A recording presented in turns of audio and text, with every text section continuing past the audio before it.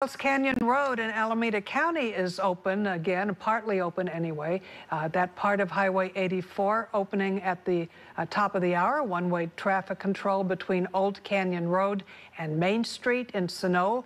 The CHP posting a video before it opened showing the Caltrans teams are trying to clean up the mess. The road was closed Monday because the ground underneath deteriorated, and that caused part of the road to collapse. Temporary traffic signals will be in place to regulate the traffic until repairs can be completed.